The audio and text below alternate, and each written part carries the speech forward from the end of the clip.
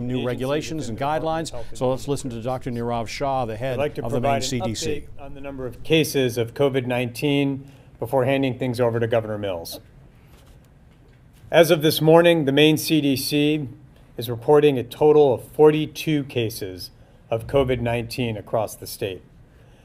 That includes an increase in 14 cases since yesterday.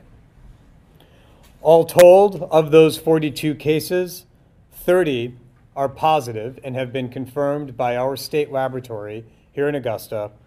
12 are labeled as presumptive positives and are awaiting confirmation. I'd like to just run through the numbers just very, very quickly to ensure that there's no confusion. Yesterday, we noted that there were 32 cases. Today, there are 42. And there are also 14 new cases. So just to clear up the arithmetic very quickly, in total, there have been 14 new cases. However, in that, we have also transferred 3 cases to the state of residence of those individuals. The way that state health departments work on cases where an individual is in Maine but from another state is that we ask the state health department where the individual is a resident to oversee that case, and so that case is transferred over to them. So 3 of the cases that we discussed yesterday have been transferred to the respective state health departments. In terms of the overall cases that we have, of those 42, 4 are hospitalized. In terms of the testing numbers in the state of Maine, there have been a total of 1,670 negative tests. The Maine CDC staff and our epidemiologists have fielded approximately 2,230 consults since our activation began. I'm also able to report that one of our cases has now recovered, per a discussion that we had yesterday. Very quickly, I'd like to provide a county-by-county breakdown of where those cases are. In Androscoggin County, there are 3 cases. In Cumberland County, there are 23 cases. Kennebec County, 1 case. Lincoln County, 3 cases. Oxford County, 1 case. Penobscot County, 1 case. York County, 2 cases. And as of right now, 8 cases are under investigation. Those are cases that we just received notification of just in the past few hours. Before I turn things over to Governor Mills, I'd like to note again that in the past several weeks, the scientific community has learned quite a bit about coronavirus. We've learned that over 80% of individuals who have coronavirus disease or COVID-19 have mild symptoms, and those individuals can stay at home. We've also learned that community transmission continues to spread across the United States. How those factors interact and manifest in the outbreak that we are facing here in the state of Maine is something that the Maine CDC team is looking at on an hour-by-hour basis, and we will continue to keep everyone updated on how the mild versus severe symptoms play out and how the progression of community transmission plays out and how that interacts with the need for things like testing. Much more to come on that. Governor Mills, thank you very much. Thank you very much, everyone. Thank you. Could you stand back a little bit? Give me some space. Thank you. Good morning. Thank you all for being here. You know that we're living in unprecedented times in the history of our state and the history of our nation. Just now, Dr. Shah reported that Maine has recorded 30 confirmed and 12 presumptive positive cases of COVID-19. And we also have the first individual who has fully recovered from COVID-19. We're pleased with that. But today, in light of these new cases and those anticipated, those expected to come, I'm taking more aggressive action to mitigate the spread of the coronavirus in our state and to protect the health and welfare of Maine people. First, under the authority granted to me during an emergency, state of civil emergency, I'm issuing an executive order today mandating that all restaurants and bars statewide close to dine-in customers effective today at 6 p.m. This order will extend for the next 14 days through midnight March 31st, and it is subject to review and renewal. Carry-out, home delivery, and drive-through food and beverage service may continue, but eating and drinking inside restaurants and bars is temporarily prohibited. We're taking this step, this aggressive step, to prevent transmission among people being in close proximity to one another. To those restaurants and bars that offer carry-out or delivery or drive-through service, I strongly urge them to employ social distancing best practices.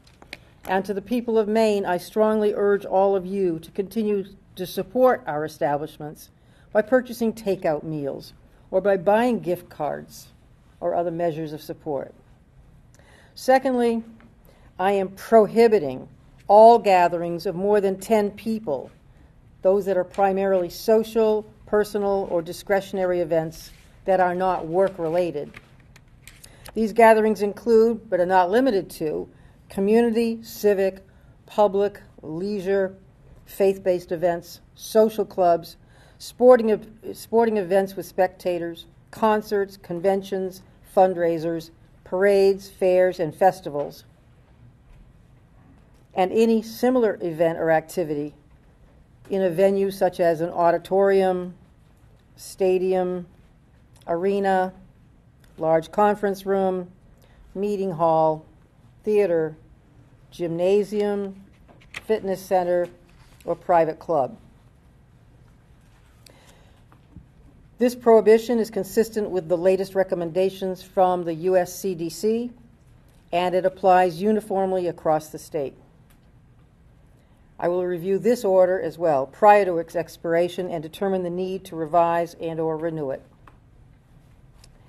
In addition, while I'm not mandating, I would strongly urge non-essential public-facing businesses, such as gyms, hair salons, theaters, casinos, shopping malls, to close their doors for the next 2 weeks to minimize public gatherings and the spread of the virus. This would not include businesses that provide essential services, including, for instance, food processing, agricultural, industrial manufacturing, construction, trash collection, grocery and household goods, convenience stores, home repair and hardware, auto repair, pharmacy, other medical facilities, healthcare, childcare, post offices, shipping outlets, insurance, banks, gas stations, laundromats, veterinary clinics, animal feed stores, shipping facilities, public transportation, hotel and commercial lodging. And although those businesses may remain open, I'm strongly urging all Maine people and those businesses to implement social distancing measures and to be thoughtful about the need to visit businesses. Other businesses, for instance, business and management consulting, legal and professional services, insurance, they are encouraged to have employees work remotely if at all possible. If not possible, I urge employees to implement social distancing best practices. I do not take these steps lightly. Maine's businesses and their workers are the backbone of our economy. And I understand that these actions will not only impact them, but will also disrupt the lives of Maine people, people who work at and eat at our renowned restaurants and bars. However, COVID-19 continues to spread across Maine, and and experts have been clear that implementing social distancing that includes these measures is the most effective method to mitigate its spread and to protect public health. My administration is also committed to working with affected businesses and people whose employment is affected by COVID-19. I've secured approval from the U.S. Small Business Administration for Maine businesses to access loans that will help replace critical capital that they have lost. And we have temporarily revised eligibility and allowed expedited approval for unemployment benefits for those unable to work as a result of COVID-19 without impacting employers' experience ratings.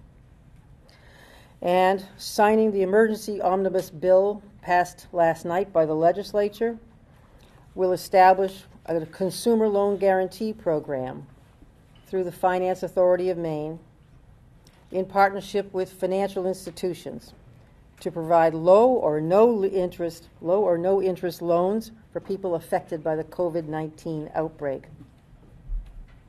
I have asked Heather Johnson, Commissioner of Department of Economic and Community Development, and Laura Fortman, Commissioner of the Department of Labor, to evaluate all options to support small businesses and Maine workers. And we are also hoping that Congress and the President will soon do their part. My administration will work tirelessly to respond to this virus and to mitigate its spread. I will do everything within my power to protect the health and welfare of Maine people. I continue to strongly urge all Maine people to take seriously the threat of this virus and to practice social distancing. We all have a responsibility to do our part. In these unprecedented, uncertain times, I'm reminded of what Mr. Rogers said. Quote, "When I was young," he said, "and I would see scary things on the news, my mother would say, 'Look for the helpers. You'll always find people who are helping.' The helpers are everywhere in Maine. They're cooking meals for children. They're providing shelter for the homeless. They're providing care to those in need. They are watching and listening this morning, keeping their distance from others to preserve our state and our spaces for tomorrow. Staying apart now in order that we will stay safe in the future, keeping those distances to bring us together again. Maine is sacrificing, but Maine is standing strong. Maine people are strong. We all know it will get worse before it gets better, but it will get better, and we will get through this." With that, I will be signing several bills enacted by the legislature yesterday evening. Excuse me, thank you. The first is the supplemental budget, LD 2126, and I see the Senate President here. His signature is on the page as of yesterday, and I am pleased to sign this on March 18, 2020. This supplemental budget, as you know, provides $73 million for funding especially focused on our response to the COVID-19 outbreak and to mitigating its effects. Secondly, LD 2167, also enacted yesterday evening and signed by the Speaker and the Senate President yesterday.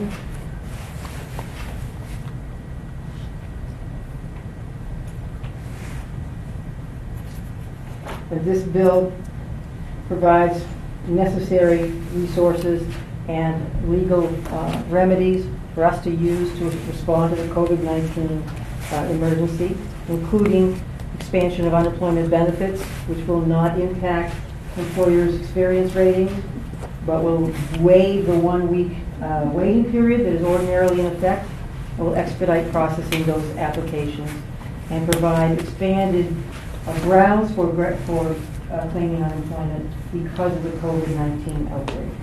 Those two things are now law. I thank you, and invite your questions. Governor, how difficult is it for you to order these additional steps? How hard a decision was that? Each one of these steps is difficult because you know there are ramifications for hard-working Maine businesses and Maine people working in those businesses. And, you know, to walk down the streets of Portland and Bangor, any of our towns and cities, and when they look almost like a ghost town, it's pretty disheartening. But we know that Maine people want to be safe. We want our children and our elders and those most likely affected by this outbreak to be safe and to lead productive lives. I think the most heartening statistic I heard a few minutes ago is that one person at least has now completely recovered from the virus. We hope that all 42 individuals will completely recover. In the meantime, avoiding close spaces with others is the best means to avoid that spread. What impacts did some of the cities in the past couple of days making steps in their own? Many of them voluntarily closed. I mean, it was St. Patrick's Day, one of the biggest business days for bars and restaurants in Maine, and it was a tough one. But now we've got to make this universal so that it's fair and so that it has the biggest impact on reducing gatherings and reducing the spread of the virus. You know, this includes, I know Troy Jackson's a bowler. He's not going to be able to go bowling this week, you know. He's looking very distraught. I like to go to the movies. I'm not going to the movies. I like to go out to eat now and then. You know, the things that we've all sort of taken for granted for many years, our lifestyles are changing for now, but we will get through this. Things will get better. Yes, sir. Just a couple of things. Can you clarify the impact of the new orders on soup kitchens? And secondly, I just have questions in general about homelessness. Obviously, homeless, especially in Portland, they don't necessarily have the luxury of practicing social distance. So are there any special guidelines that are going out to homeless shelters? Yeah. And one thing I heard that the city of Portland is doing is having people sleep head to toe to create distance. And I'm just wondering if that's an effective strategy. I'm not going to mandate head-to-toe sleeping, but we have been working with hospitals and local health departments, and the university and other entities, and I think Commissioner Lambrew can talk about some of those discussions we've had about identifying the best places in every city's different, and different cities have different numbers. Soup kitchens too. In there? Right. That's a difficult space, and we would encourage takeout only. But go ahead. Sure. So the challenge of homeless populations really does span departments. The Maine State Housing Authority, for example, is working with us. It spans city, county, and state boundaries as well. So we are assembling a team that's meeting more than once a day typically to try to figure out two solutions. One is, how do we provide space for people who are homeless to have the social distancing that they need? Second, if they need to self-isolate or be quarantined, where can they go? And third, to your question about soup kitchens, how do we ensure we are ensuring food security at a time when we're trying to minimize social distancing? Those are three different types of activities. We are working with the food banks, with the City of Portland, the City of Bangor. Lewiston has a homeless shelter for at-risk youth. We are working with all of them to try to find pragmatic solutions that are public-privately done to ensure homeless people, like other residents of Maine, can stay safe. And Dr. Shah, is the head-to-toe sleeping, I mean, is that social distancing? Does that work? It's a good question. There's probably need more research in order to know, but right now this is a situation in which everyone is doing the best that they can, and so we certainly encourage all innovative solutions and ideas. Governor, what about construction sites or places like Bath Ironworks where people are working in large numbers? What are your thoughts on that? We're not addressing industrial sites, commercial sites of that sort. We're talking about public-facing businesses like gyms and bowling alleys and movie theaters and whatnot. Each business has to, and we're recommending that each business be flexible with working hours and working spaces and places, minimizing proximity of working people, minimizing the spread. Your executive order doesn't specifically mention schools. Is that because you're seeing closures everywhere, or is there? Yeah, we talked about that the other day, and recommended that they close for the time being, but not close. The classroom instruction and for the time being. There's a difference. Schools in some districts are able to stay open. The facility could stay open.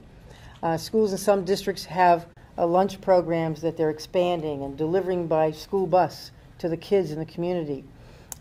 Schools in many districts are incorporating tele-ed, as it were, encouraging kids to stay online and get lessons online. I read in the paper this morning that some schools, are, along with the backpacks or food supplements, lunch boxes, they're also sending home their homework. So they're being creative. Each district is different. Each physical plant, each physical school is different. We're encouraging that flexibility. We want our kids to keep learning and keep being healthy. Governor, and this may be a question that Dr. Shah might want to help answer. We keep hearing about a large provider in Cumberland County, I can't say who it is right now, who is running critically low on personal protective equipment, and they're getting to a point where they're having to tell people who would probably otherwise be tested to quarantine at home, and there's a concern that those people are being lost within the community. This is a Cumberland County case where you're already seeing community spread. What can we do to help those folks? We are certainly aware of this challenge both in Maine and nationwide. Ensuring adequate supplies, for the benefit of viewers, and ask to repeat questions. Steve's question is, how should we think about and address the shortage of protective equipment that's used by healthcare providers and first responders across the state? We are certainly aware of this concern, as are my colleagues in all the other 50 or other 49 states. This shortage of protective equipment has been a challenge and a concern from day one. We at the Maine CDC, working with the administration overall, have been doing a few things to try to beef up the supplies that we've got. The first is that we early on requested a distribution from the Strategic National Stockpile managed by the federal government for additional supplies of protective equipment.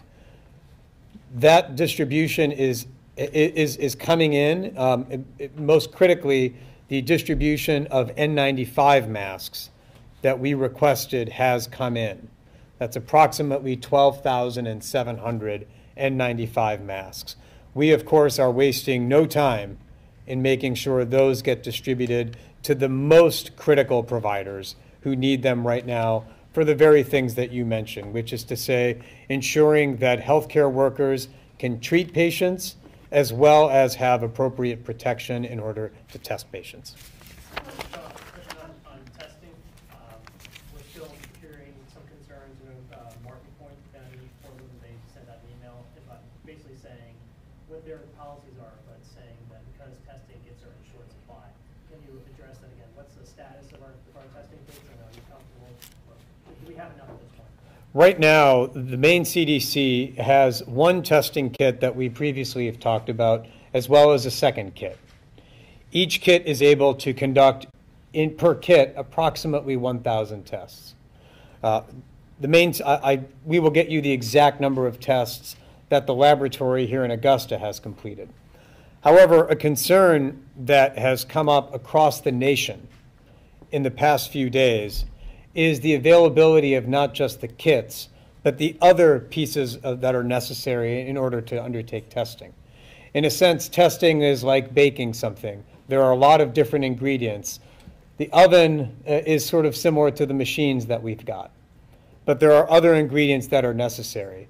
And across the country, in recent days, my counterparts have been in discussions with the US CDC to get a better sense of what the availability of those other supplies are.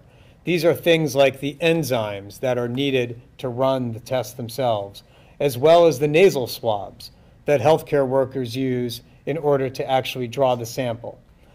Those supplies and the supply of them has been a concern. It's something that we are keeping very close tabs on. It's all the more reason we are keeping a very open line of communication with, for example, the Strategic National Stockpile and the U.S. CDC, but it is something that we are concerned about. She had a question over here. Yep. Yeah, Dr. Shah, the supplemental budget Governor Mills just signed included additional money for the CDC to combat coronavirus. I'm curious what you guys think you could do with that money, and if it's something like hiring staff, and how long would that take? Our focus for that funding is really in threefold. The first is to try to make sure that our public health nursing workforce is as robust as possible. In situations of this sort, where individuals are at home and may need social services and health care, our public health nurses are on the front line. The second area that we would like to use that funding for which we are very thankful, is to ensure that our laboratory, again, has all the ingredients necessary to be able to try to run as many tests as possible for the patients who require them. The third thing is to use that funding to supplement or fill in the gaps that may exist from the federal funding that the state of Maine has or is about to receive. Do you have a sense of how long it might take to hire more public health nurses? Hiring has been a challenge, but it's something that will be more easily it is something that can be expedited more easily in light of the governor's emergency declaration. Again, to repeat the question was, how much more easily will public health nursing be able to be hired? And in light of the governor's declaration, we believe that will be something that will be easier, nevertheless, still a challenge.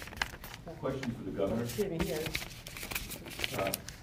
Governor, I hate to be gloomy, but having heard some people say Maine needs to follow the example of some other states and shut everything down it possibly can, have you talked about, is there a threshold at which you take tougher action? Which I take what? Take tougher action, even more stringent action? This is pretty aggressive action. Ask any of the restaurants or bars who are going to be losing tremendous business. This is pretty aggressive action. Telling people they can't congregate in groups of more than 10 is pretty aggressive action across the state of Maine. And actually, our actions today are not dissimilar to those of, say, Pennsylvania and certain other states where they've done pretty similar things and made strong recommendations about public-facing businesses, but not mandates. We're being measured. The situation is evolving. We're responding to the figures every day and trying to be ahead of the puck, as they say, as Wayne Gretzky says, not focusing on where the puck is, but where the puck will be going. Yes? Was there any consideration to maybe a stay-in-place order? No. And to follow that question, so is there then a CDC difference between a place of work and a gathering place like a restaurant? Why one place would stay open that has a higher number of people and why one place would be ordered closed? Public-facing businesses, I think we talked about. Does that answer your question? Yes. Okay. One more, perhaps? Governor Mills, has Maine Revenue Services or DAPS, have they done any sort of assessment of what the impact of this might be in various scenarios? I know it's early. The economic impact. Exactly. Economic Sure, it's on my mind every day. Yeah. It's on everybody's minds. And we have to take it day to day, see how long this is going to be before we flatten that curve, save people's lives first and foremost. The economy is going to change, clearly. I think we know that nationally. You look at the roller coaster ride in the stock market in the last couple of weeks. But I'm not an economist. I'll be speaking with economists, but I think it changes day to day what the prospects are. I'm not an economic forecaster, so I'm not going to venture a guess. Anything else, real quickly?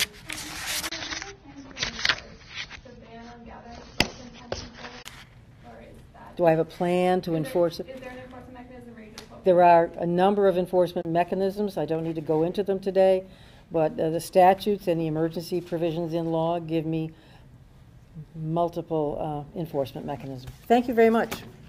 We have a couple for Dr. Shah. Oh, go ahead. Okay. Sorry. He's got to get back and do some testing, too. Yeah.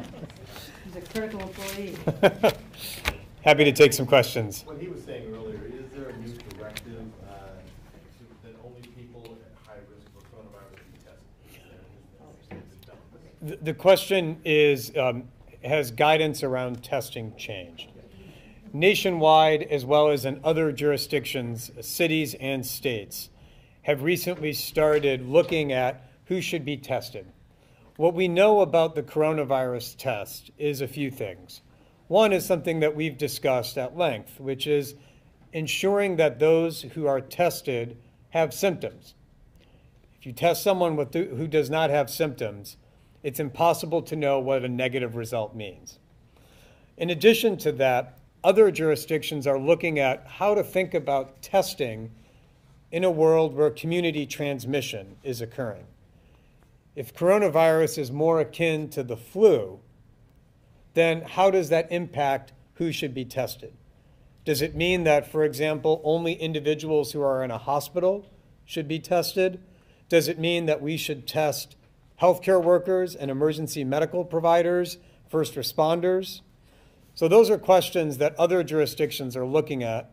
They're questions that we're looking at as well, partly because we want to make sure that every single person who needs a test can get a test, and ensure that when we get results, we can interpret them properly. Hence the concern about testing individuals who don't have symptoms. It's something that my team and I are evaluating, again, multiple times per day. I sit down and meet with our medical team, our epidemiology team, and our experts in interpretation of laboratory results. We're also keeping tabs on what the US CDC is saying as well. How concerned are you with the speed with which it's traveled to southern Penobscot County now from southern Maine? This has been anticipated. What we've seen in other parts of the world as well as other states is that when viruses like coronavirus, which has the potential to move quickly in a population, when it has been introduced, the time between the first introduction and the finding of cases in other parts of the area is pretty short. The experience in Maine is consistent with what we've seen in other parts of the country. What we look at now is not so much where the first cases are, because we know those are coming. We're also keeping an eye out on when we see evidence of community transmission. Again, community transmission makes coronavirus, or how we think about it is to equate coronavirus to something like the flu, which is to say it's not 100% certain whether you got coronavirus from someone, your own personal travels, or someone close to you who traveled somewhere recently. And that's what we've seen in Cumberland County, and given what we've seen elsewhere, what we expect to happen in other parts of the state as well. Can I ask about the same question I sort of asked everyone else a little more clearly this time? So is a workplace safer because there are the same people coming from the same places as opposed to different people coming from different places? That's what I was trying to ask her. It's more the latter. So the question is, how should we think about workplaces? And there are two ways to distinguish workplaces from other types of businesses that Governor Mills has noted. The first is that workplaces, for the most part, are not areas of tight concentration. A workplace is not usually like a crowded bar on a Friday night. Secondly, most workplaces are not public-facing. The public-facing element is important for two reasons. The first is that the individuals who work there might be exposed and themselves may become ill. The other reason that workplaces are different, or that the concern is different, is that we also want to ensure that those who work in public-facing businesses, even if they may not become sick, aren't exposed and then carry the virus back to their families, to their elderly parents, their neighbors, and such things. So that's how, from an epidemiological perspective, we think about those things. Randy? Just a couple more about public health nurses. Is there a specific number of public health nurses you're looking to hire with the additional money? And secondly, can you talk a little bit more about what their role will be as more of these cases, go out in the community and more people are staying home? You got it. I'm going to take those in reverse order, because the answer to the latter somewhat governs the answer to the former. One of, as an example, and the answer to repeat the question from Randy, which is, what is the role of public health nurses in a situation like this with coronavirus? And one of the ways in which we have, right now, public health nurses are assisting our epidemiology force in doing two things: answering questions from the public and providers, and then also doing some of the investigations, that disease detective work that we've talked about. That's what they are working on right now, but they are simultaneously being prepared to deploy out more into the field. Once we shift, if we shift into that sort of field deployment, their missions will be twofold. The first will be to focus on wraparound social services for individuals who are under home isolation or quarantine. As we've talked about in these situations, in these meetings, we can't enter a world in which we forego other vital social and medical services only because of the coronavirus. We have to be able to keep both things going. The second area of field deployment for public health nurses will be in releasing people from isolation. There are two different categories. I'm not going to go into both of them right now, but according to the US CDC, there are two different criteria under which someone who has been diagnosed with coronavirus can be released. One set of criteria require follow-up testing. If someone is at home with coronavirus, we can't very well ask them to hop in the car or walk across town and go to a clinic or an emergency room and get tested. That defeats the entire purpose of everything we've been working on. So our plan is, if that individual requires repeat testing, a public health nurse wearing appropriate protective equipment could be part of the help for that. As you can see, the plans for the deployment of public health nurses are somewhat fluid. It depends on how the situation evolves, and that's why we're not sure exactly what our target number is, but we're looking at all options and then looking to staff appropriately. Dr. Shah, how concerned are you about the cases you may not know about? We've seen community transmission in Cumberland County. We're talking about the shortage of PPEs, which is barring people from performing tests that may, yield more cases. And just generally speaking, how worried are you about that? So Steve's question is, what can we say about the cases that we don't know about? And in any outbreak situation, any outbreak, whether that is influenza or Zika virus or any infectious disease outbreak, there is always the question of how much of the iceberg are we seeing? And that's just the nature of looking at infectious diseases. It's always a concern. The concern here is heightened for some reasons, and then it's lessened for others. The reasons that it's heightened. The first is that what we've seen recently is, even in some papers that just came out last weekend, greater concern about the fact that individuals who don't yet have the disease can spread the disease. We talked about a couple of days ago how, in light of that new scientific data, Maine CDC actually augmented the way that we're doing investigations, going from 14 days to 16 days. As you can imagine, if individuals who do not have symptoms are able to spread the disease in high numbers, that means that more of the iceberg is being unseen. On the other side, however, more data continue to reaffirm some of the initial findings that approximately 80% or so of individuals have mild symptoms that don't necessitate hospitalization. I don't want to minimize coronavirus for a second, because that still means 14 to 20% of people have severe disease, and we are very concerned about their well-being. But there's a little bit of both. Bottom line, in any situation, we're always looking at how much of the iceberg we may not be seeing. I think I've got time for one last question. Well, how are the patients doing, and the ones in the hospital, and just overall, the general sense of how they're doing? The question is, what can we say about how these individuals are faring? And let me say at the top that our absolute priority within the Maine CDC is to work with these individuals to ensure that they've got the best care that they need, and we wish them all the best on a speedy recovery. That's really why all of us who work in public health went into public health. I was heartened that we now have our first recovered case, especially as it was something we discussed yesterday. That's coupled with the fact that we have 4 individuals who are in the hospital. I can't comment on their specific clinical conditions for privacy reasons. What I can say is that that rate of hospitalization 4 out of about 42, is consistent with some of the data that we just talked about. It's consistent with what we've seen in national data as well.